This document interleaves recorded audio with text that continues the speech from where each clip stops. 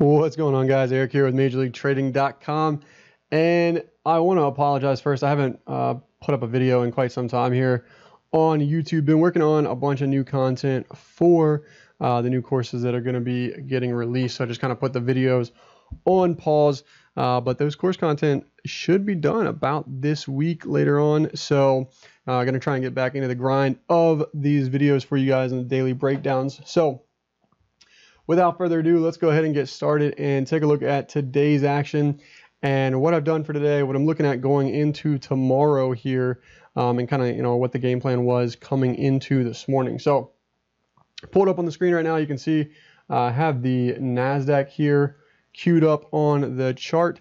And what I was looking for this morning, honestly, was for 78.08 quarters to hold this market and for us to then push higher from that point. Now 78.08 quarters held in the overnight session. If we turn the extended session chart on here, you'll see I'm going to go ahead and maximize this sell as well real quickly there. You'll notice here we came down, and then obviously this level is put in prior to all of this stuff going on. We came down, we held that level to the tick there, 78.08 quarters. And you can see we've actually traded it once, twice, and then now trying to push through on the third test here for today. And what I ended up doing was one of two things. Number one is I took a loss this morning. So when we came down here and we kind of cracked these lows down in here to 99s, and then we cracked 98.75s, and then on this last little test right here, this bar to 96.50s, that actually ended up kind of cracking what would be Friday's lows. So I went ahead and stepped into a small position right there. You can see that position did not last long, ended up stopping out there. And then I had to wait until we traded down here into 77.80s, which was the next level of support for us, and was able to pick up a small long position in the Nasdaq there, recover some of the loss and a little bit of gain there. So up total on the day here for the Nasdaq in the day trading account, $228. In the Dow here, up $63.20, so 291 bucks or whatever that ends up being here for the day in the day trades here. You can see Russell is 0, S&P's is 0 as well there. So what I did though off of this level, I did take a couple other trades down in here off 77.80s. I took a Nadex position where we bought the 77.78s. For the, I believe they were the 10 o'clock expiration time. Those ended up expiring in the money. So I think we picked those up in Nadex. So we picked up 77.78s for 10 a.m. We bought those for $52.50. Those expired absolutely in the money there. And then we also picked up the 77.80s for 11 a.m., which we were able to pick those up for $52.25, and we were able to sell those out at $75.25 and then at 91.25, kind of right up in here. So decent little scalps off this 77.80 there in the Nasdaq for Nadex. I'll do another video on that and actually kind of include those as some example plays there and why I took those in another video here. But the trade I want to focus on for today right now also comes from the Nasdaq here. And I'm going to go ahead and detach this order window and bring it over. What you guys will see here is, here we go. So what I've got right now, I've got one long contract on in the Nasdaq. I was able to scoop this one just 2 ticks off the low of the day. So if we scroll down here, you'll see the low of the day ends up being 77.50s there. And we picked up this long at 77.78. It is just one contract here, but up 620 bucks on the day at the moment. So I picked this up this morning here off of the 77.80 level, and my goal with this position is to swing trade it up into 8,000. So if it hits 8,000, then this trade will be good for $222 in profits in the Nasdaq, which I think is just kind of a funny, good profit target number.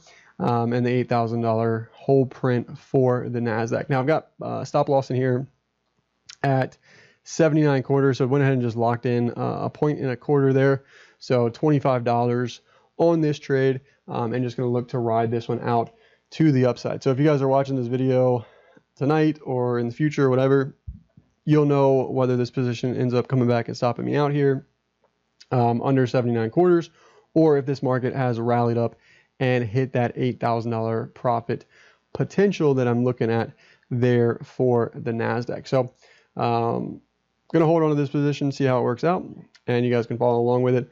I got some smaller levels here that I think we can kind of trade up into here. It's 3:35 Eastern. I think we'll kind of rally up and test the 78.22 75s here before the bell. So I'm going to be paying attention to that. We had a couple other trade ideas on the day. Number one being the Russell is just weak on the day. If we kind of survey the board here, you know, S&Ps are down 0.32% on the day, Nasdaq down 0.5% right now, Dow down 0.26%, and the Russell down 1.01% on the day. So Russell is just absolutely cranking to the downside here, and not showing any signs of reprieve there so far. And we'll take a look at that, pull it up on the screen, and then I'll show you guys a trade setup here from this morning as well for today. So you can see Russell here just, you know, chugging along to the downside there. Now, in the description below, I'm going to put a couple links. Number one being the morning trade plan. So each and every morning, if you guys are new to Major League Trading and you're new to watching this video, thank you guys for finding us. And the first one is going to be the free video that I do in the morning, which is where I'm kind of sharing my thoughts and analysis with you guys on what I'm looking to do here. The 78.08 quarter level in the Nasdaq, the 77.80, all those were given out in the pre-market session for today. One thing I do want to point out here, and I believe I can pull this up. Let me double check here. Yep.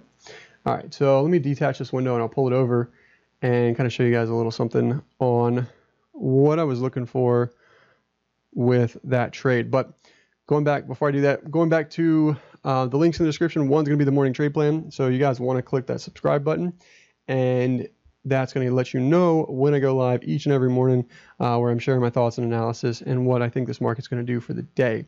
And then the second video is going to be the live trading session that happened today. And that's where you actually get to hear me talk about the positions that I'm looking to take, the Nadex trades, this 77.78 trade in the Nasdaq, the loss that I took early on in the morning there, all of that fun stuff. So all that is through the MLT Discord. There's a link in the description below where you guys can join that as well. But these are the other levels we were looking for to trade here today. And one thing I want to point out with this kind of 77.78 trade that I took off the lows, it was actually a divergence trade. If you're looking at this chart right now, the 955 bar, which is where that low of 77.50 was set. If you look, the Nasdaq at that moment in time got new lows. The S&Ps, the Russell, and the Dow were not on their lows at that moment in time. They were close to lows for the S&Ps, but we did not get new lows here in the Dow. We did not get new lows right here in the Russell, and we did not get new lows here in the S&Ps. So I really liked that. I wish there would have been a signal in here in the Nasdaq that would have been a little bit better, I think, but nonetheless, it still ended up being so far a decent little trade, and it's locked in break even. We'll see how it works out. Next up here, I talked about it this morning where, if we end up trading in the S&Ps, these 75.75s, on a first, second, and third test, most likely it's going to end up breaking through. But then in the morning power hour, where you guys get to see me trade live for the first hour and a half, I talked about where if the S&Ps end up getting a divergence trade down here, it can still be looked at as a trade, even though we're testing these levels. And that's exactly what ended up happening today.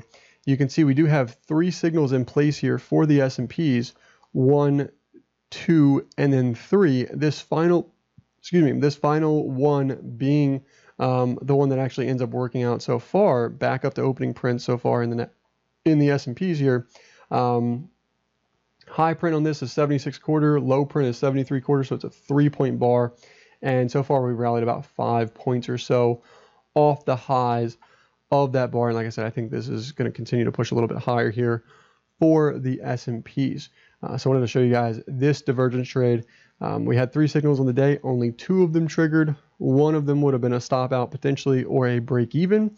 And then the second one here that actually ended up triggering, you could still be in this position at the moment and still working your way to the upside there. So that was at the 1425 bar.